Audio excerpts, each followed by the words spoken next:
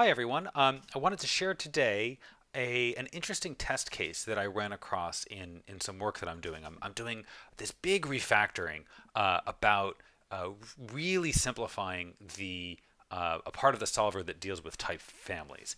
And right now there's this very complicated thing where the type families become these flattened metavars and flattened scolums and all this stuff. Anyway, we figured out we could get rid of the whole thing in close collaboration with Simon PJ.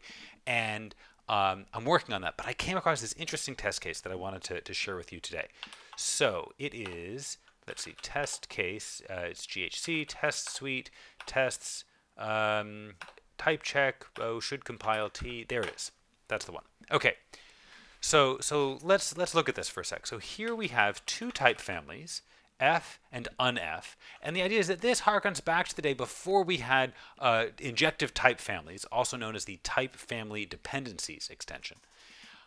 And in here, the way that we're sort of mocking up injective type families is to say, well, for this type B, unF and F are inverses. So unF of f of b equals b. And so we have this function f. And then G calls f. So G has some type variable a, and f is also injective on that type variable a. This also is before we had quantified constraints where we could say for all a. So we don't have that in this test case. And now we're passing f an argument of type fa. And the key step is going to be to figure out when we call f, right, whenever we call a polymorphic function in Haskell, we have to figure out what all the type variables get instantiated to. So f has one type variable, b, so we have to figure out what it's going to be instantiated at when we call it from f. And that's sort of the key challenge here. So I'm going to take this code and I'll just edit in this file. I'll undo my edits when I'm all done. So let's get rid of all that stuff because that's actually, I don't think, very helpful here. So what we end up with is when we're making this call, so everything is about this call right here. That's what I want to focus on, not the definition of f itself. And so when we make that call, so f, well, f is this polymorphic function, and so it's quantified over some type b, right? I can write here for all b. By the way, I should say this compiles. Oh well, not when I have an unterminated comment. It doesn't, but it is meant to compile. So this is meant to be a correct program. I think that's helpful to understand that. Let me make that smaller. Okay. So so we're not worried about the definition of f here. Again, we're worried about the call of f from g. So when we do that, we say, okay, so f is quantified over this type variable b, and so we're going to make a new unification variable, which I'll call beta, and say that we're going to instantiate the type of f. So really now we're thinking about unf of f of beta equals beta f beta to unit. Okay, so that's the instantiated type of f when we call it from g. But we have some information here. We know that this is true. So we're going to write that down as a given.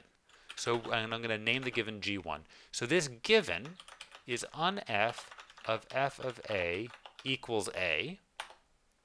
And then we have a wanted, which I'll call w1. And we want to know that unenv of f beta is beta, right? This is a requirement of calling f. We need to be able to satisfy this constraint. It's sort of like if we have a show a constraint on a function, we need to know that that's true for the particular type that we're calling the function at. We also have one more wanted, and that is that the type of the thing that we're passing in matches the type that we're expecting. So this type here is going to say that fa equals f beta. And the question is not only can we satisfy both wanteds, but can we figure out exactly what beta should be? That's really the question here. So we look at these. Our given here, well, there's not much to do with that. But one key question that we have to think about when solving is that we're going to use these equalities for rewriting. So we have a choice here with this one. There's not much we can really do, but do we want to rewrite a every time we see a? Do we want to rewrite that to unf of f of a, Or every time we see unf of f of a, do we want to rewrite that to a? And we can't have both because that wouldn't terminate. So the real question is which way to use for rewriting? Well, actually, the answer here is easy. We must keep unf of f of a on the left. And the reason for that is that if we switch it around and we rewrite a to unf of f of a, well, that has infinite regress, right? Because a is mentioned on the other side. We PL people call this an occurs check error, right? Every time we do a rewrite, we like to see, does the variable that we're rewriting, does it occur? So it's called an occurs check. So otherwise, we have an occurs check error. And sometimes GHC mentions this in type error messages. I think it probably shouldn't, but that's a problem for another day. Okay, so that's our given. Good. Now we look at this wanted, and this wanted here it's much the same. So we can't really make any progress on this, right? We can't choose. We can't say, oh, we know what beta should be. It should be unf of f of beta because, again, that has this occurs check problem. And so instead, we're going to store this around, use it for rewriting, and we're going to keep it in the same order because of the same occurs check problem. And then this W2, what are we going to do with W2? We can't really make progress here either exactly, it doesn't seem. But now we have a real question. What order do we put it in? Right? Do we want to rewrite FA to F beta or rewrite F beta to FA? Let's just see what happens if we keep it in this same order. So if we keep it in this same order, then what we do is we say, okay, this is now an equality that we can use for rewriting. And whenever we know a new equality, we're going to go through all of the equalities that we already have processed and see, do any of them, have we learned something that's relevant to any of them? We call this kicking out because we can imagine, but not imagine, this is actually what happens. So the inert set is now these two constraints, and we call this last one the work item because this is sort of the new one that we're putting in. And whenever we process a work item, we want to look in the inert set. Should we kick anything out of the inert set because it can be rewritten? So we look, let's say, we're going to keep the order the same way that it's written here for W2. So we look at this G1.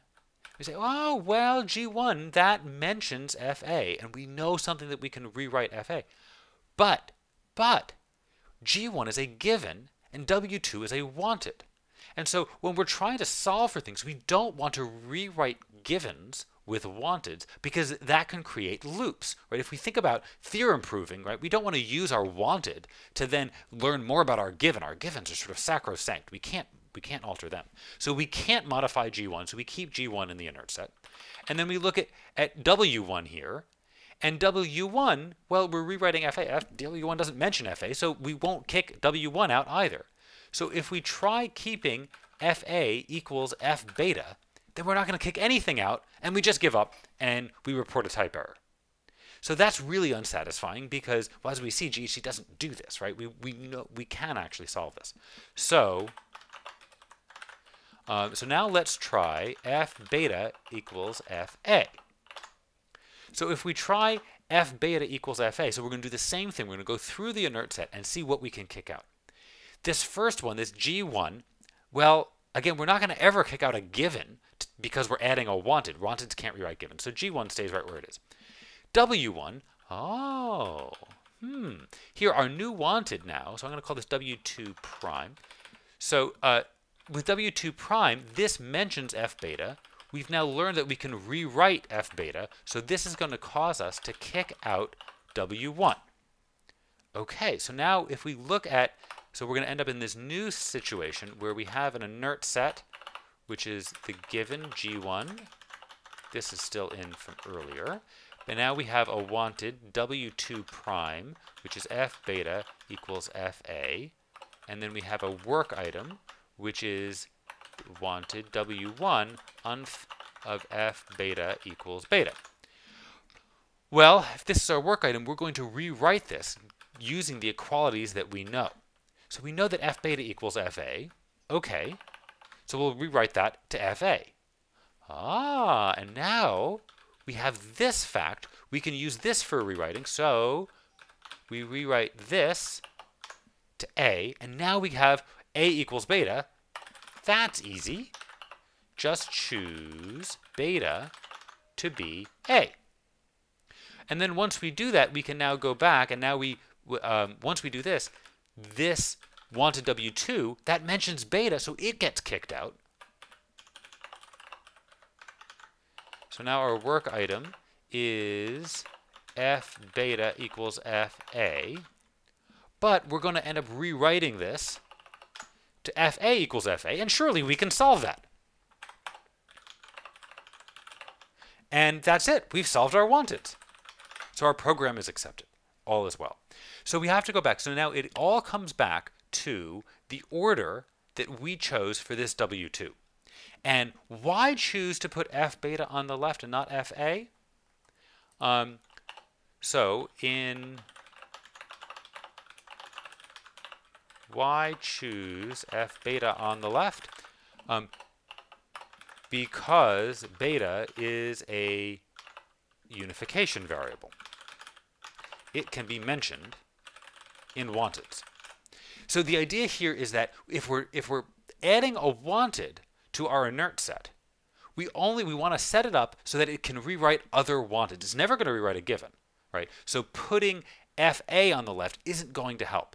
So we have a little analysis in GHC that says, okay, if one side mentions things that can be in wanteds and the other side doesn't, orient it so that the things mentioned in wanteds can be on the left. In practical terms, I can share a little bit of code with you. This is in my patch that I'm working on. Let's see, where is this? This is in the compiler, in GHC, in the type checker, in part of the solver, in the canonicalizer. I have a function can_eq tyvar fun_eq. Oh no, that's not the one. I want can_eq lhs2. Or maybe it's oh, here I am. Can LHS2. The idea is that when I have two different sides of an equality, both of which sort of fit as a possible left-hand side, I end up here to try to figure out what the order should be. And we're in the TIFAM versus TIFAM case. And so we want to check if any of the variables on the right actually could end up on the left, then do a swap. And actually, as I'm looking at this right now, I should probably check to make sure that this condition isn't also true of the left-hand side, so we don't swap unnecessarily, because swapping just causes a little bit of extra work. But in any case, this is the key check. If I don't do this check, then that program fails, and that was the bug that sort of initiated the analysis for this check.